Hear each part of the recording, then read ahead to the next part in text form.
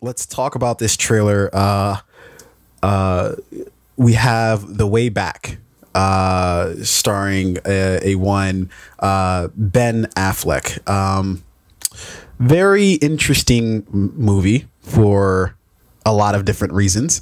But The Way Back is about a widowed former basketball all-star who lost his family.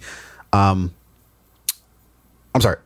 A widowed former basketball all-star lost family foundation and struggle with addiction and attempts to come back by becoming the coach of a disparate ethnically mixed, why did he have to add an ethnically mixed high school basketball team at his alma mater.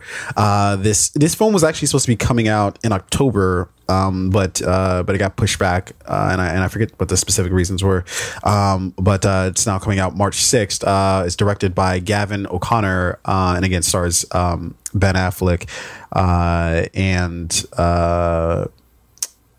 Rachel Carpani, as well as Al Madrigal.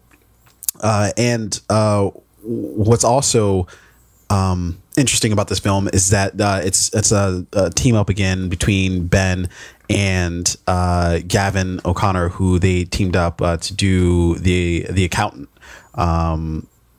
which was a pretty successful film back in 2016. Gavin O'Connor's in this movie? I'm not seeing No. He's the director. He's the director. Yeah. So yes. He directed the. I'm looking for him as like an actor. I'm like, what? Yeah. So he directed Ben Affleck in the surprise hit. I want to say, was it kind of a hit? The Accountant.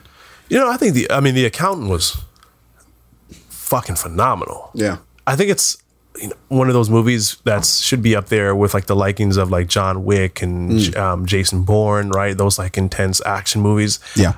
Maybe it's because it's like Ben Affleck, and then what he gave us in Daredevil was like, right. But I'm not going to trust you on this one. What was the movie we watched on Netflix? We did the press play on.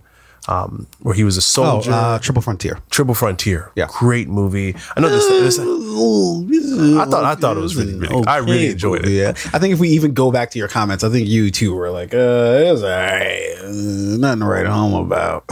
No, it was really good. Okay, I'm pretty sure I said that. Okay. But so what's interesting about this movie, right, is it. Obviously, this is a high school basketball coach who's struggling with addiction, alcohol addiction, a very real for Ben Affleck as a person who struggles with alcohol addiction in his real life, which is why his marriage to Jennifer Garner, that was a big part of the reason why their marriage failed, and he's had a very public struggle with alcohol. It was a thing when he was filming the Batman movie and Batman vs Superman, and you recently brought this to my attention, is that like I guess after this movie was filmed, he relapsed. Right? Just recently.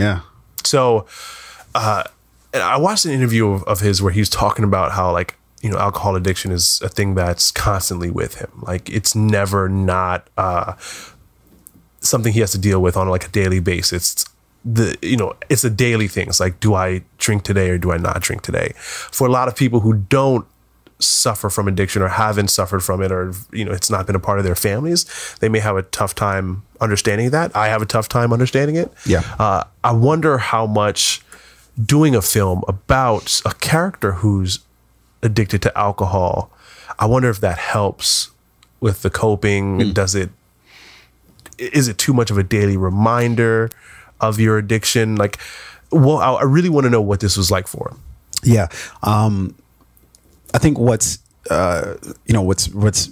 really interesting to me is taking a look at like what it's even like to do that, because he's portraying somebody who's going through addiction, alcohol addiction, but doing that in real life in such a public eye. That has to be surreal, right? Because here you having this like really deep and just like extremely tough thing to grapple with, but you're doing it with cameras in your face constantly asking you about it. Hey, we just saw you take a swig of some Jaeger. Yeah. What was up with that? You know, Yeah. it's like, motherfucker, like, come on, like, I relapsed. Like, what do you want from me? Like, you know, and it's like, that's got to be crazy, you know, to deal with. And so, you know, I can only imagine what the press tour is going to look like for this, for this film. And I imagine that he's able to pull a lot of his own personal experiences, you know, in real life into this character. All right. Which is probably why, from what I've seen in the trailer, which is why like he's able to play this character so well, because it's not like he had to do some research on it and go to a bunch of AA classes. This is like something that he is experiencing himself. Yeah. And, you know, but like as an actor, right, where do you draw a line in terms of, hey, I need to make this character both real and like entertaining?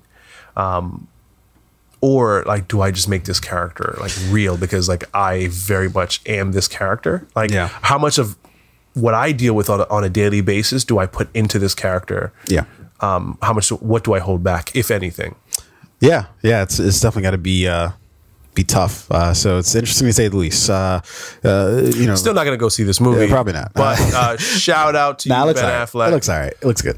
But are you going to go see it? Probably not. Yeah, exactly.